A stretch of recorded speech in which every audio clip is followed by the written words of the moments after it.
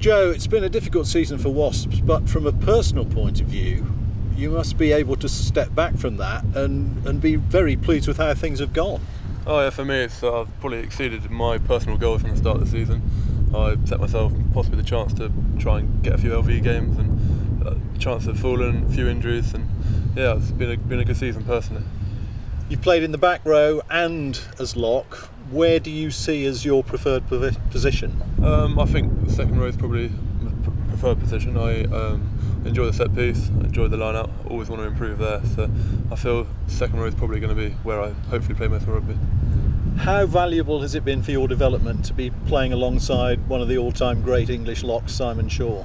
Oh yeah, you can't underestimate that at all. He's given me loads of tips and just even little small things off the training, but it's exactly what you want as a young player, to have someone as a calibre as Simon Shaw playing in your position.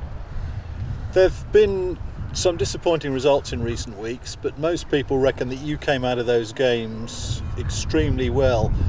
Have you actually enjoyed them despite the way they've gone? As it's a team sport obviously, and you want to win and you play to win.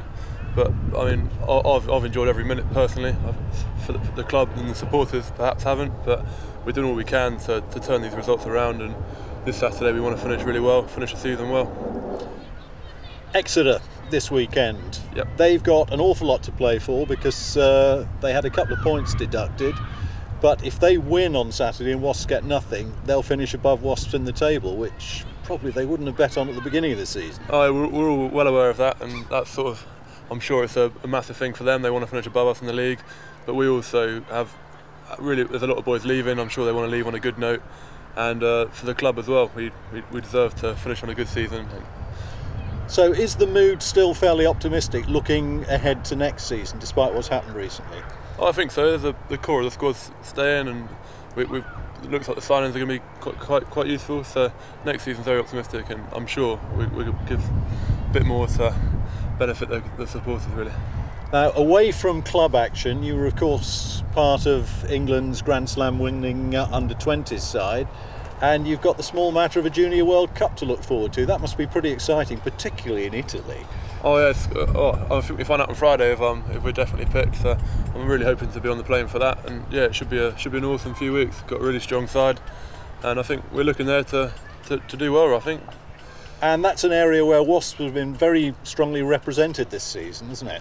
Oh yeah, our academy has done really well this year. There's lots of us, there's 5 or 6 of us who've been involved to some level throughout the Six Nations, and well, I'm sure we'll see on Friday how many of us there are, but it looks like it's going to be a very healthy number.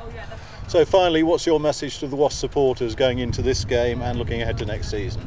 Just sort of stick with it. Everyone's working as hard as we can, and I'm sure next season we'll be hopefully getting back to the right ways.